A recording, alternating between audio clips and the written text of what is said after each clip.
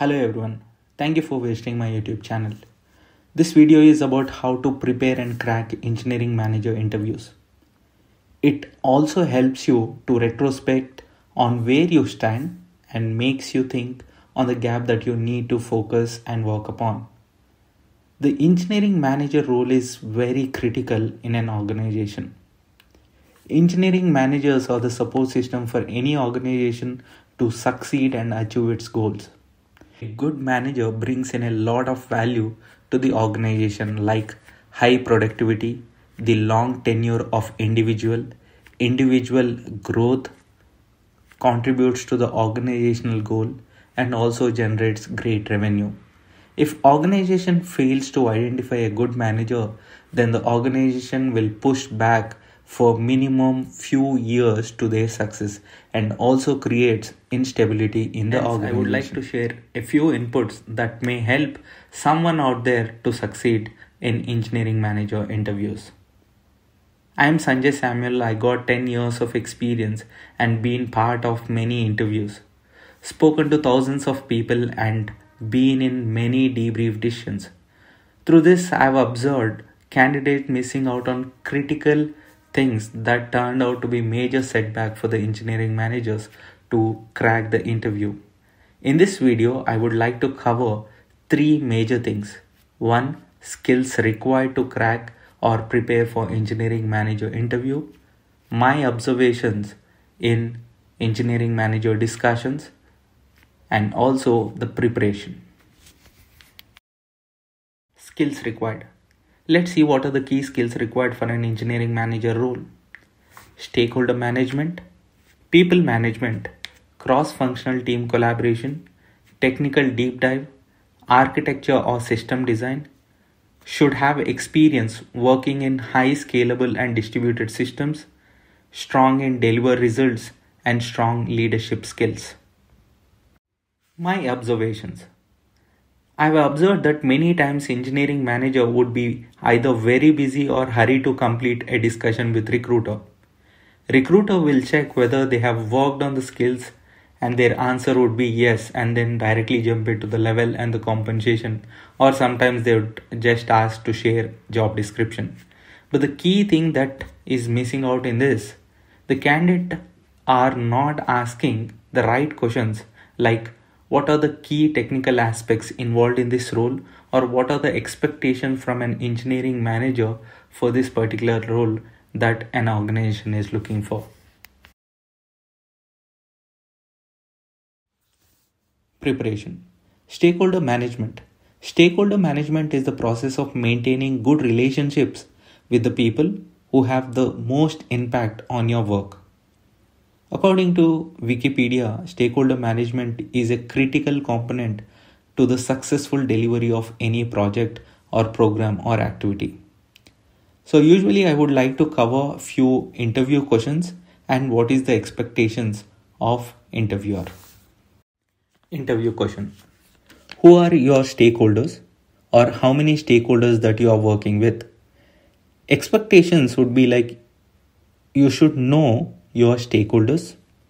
You should talk about your internal and external stakeholders, their roles and responsibilities, your collaboration with them, and give one example of the impact that you have created on project with their collaboration. Second question. Who is your toughest stakeholder and how did you manage to work with them?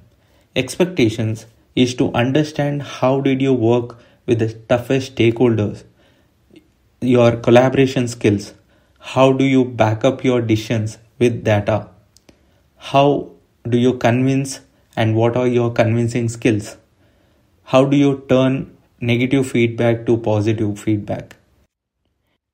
Pick only the problem that you have solved, because interviewer might go in any direction and ask you details about it and might get into each and every detail. People management. People management involves organizing your team in a way that increases productivity and optimizes efficiency. Let's go to interview question. Like, could you talk about your team and team composition? The expectation is Like, how did you manage your team? How do you respond to this particular question? Take 2 minutes and try to give the right information about the team that reports into you. Many candidates fail to give right number of people who are reporting into them. So you should be able to differentiate the direct reportees and the dotted line reportees. Also talk about the team composition and teams in different geographies that report into you. Also give split, like senior level people report into you, mid level engineers or junior level engineers. Were you involved in building team? The expectations is whether you have experience in building the team from the scratch. Also, you should be able to talk about the strategy that you are following to build your team. You should be able to talk about how you get headcounts from your leadership for a particular project and also your plan to hire them. Also talk about your collaboration with talent acquisition team and the strategy to hire them. If asked, talk about the things that you have done differently to hire your team.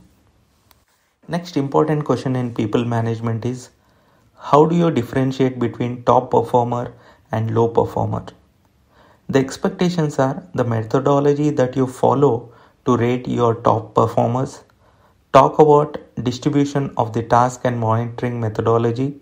How do you consider an individual to be a low performer? How do you reward top performers? If asked, also talk about the instance where you turned low performer to high performer with data. Also talk about how you create a growth plan for an individual. And one more important point is how you perform retention activity and attrition activity, and how you manage people with low performing skills to put them in performance improvement plan. Cross-functional team collaboration. Cross-functional collaboration happens when different teams in an organization collaborate on a common project or a goal. Collaboration is an essential practice for organization looking to break down silos and work along department instead of against each other. Let's take few questions. How do you work with dependency teams? Expectations are how you build strategical relationship and trust amongst organizations. Understand cross-functional team responsibilities. How do you define strategic goals? How do you align everyone to same specific strategical goal? How do you coach and build mission and vision of the entire project or product with several teams? Technical deep dive. Deep dive is a method where an individual or team conducts an intense, in-depth analysis of a certain problem or subject or a product. Interview question. Talk about one of the complex design problems that you solved. Expectations are how do you define a problem and always pick the problem with high complex compared to the company that you have applied for? How do you define the impact of the problem on the organizational goal? Your in-depth analysis or the root causes of a problem that you have worked on, and how you brainstorm on the problem statement. Your thoughts on approach to solving the problem, efficient technology that you propose, and why a specific technology has been chosen to solve that particular problem. Also, you should be able to talk what's your quick fix and then a long-term solution for a given problem. Then you should be talk about why the problem has occurred. What is your way forward working with similar kind of problems and similar kind of complexities? Tip for this particular competency is to always answer with an example that you worked, because interviewer would ask lot of counter questions. Next and most important competency, architecture or system design. System design is the process of defining the components, modules, interfaces, and data for a system to satisfy specific requirements. Let's see interview questions. Can you design an application similar to food ordering system? The expectations are how you gather the requirements, how you solve the problem, how do you scale the application or the concepts of the scalability, distributed systems, and design patterns.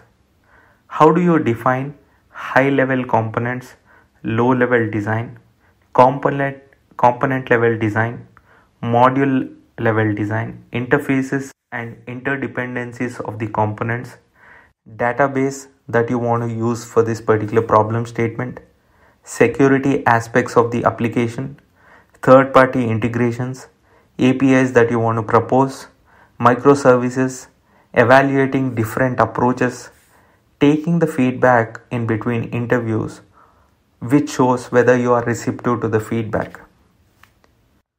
Tip for this competency: every point is very important. Don't ignore the LLD part.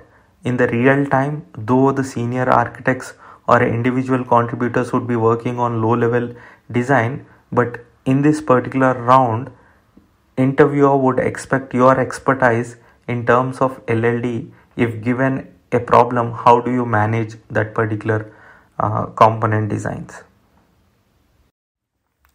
Deliver results. Deliver results is about always how you perform at your highest capacity. Continually follow through on your commitments. Don't forget to follow up on your tasks. Interview questions. Talk about a project that you successfully delivered. The expectations are a complex project that you delivered and the impact of the project. You should be able to talk about how did you demonstrate accountability, how did you break down the roadblocks, how did you lead the team to achieve the result, how did you manage critical issues, team accountability and time management.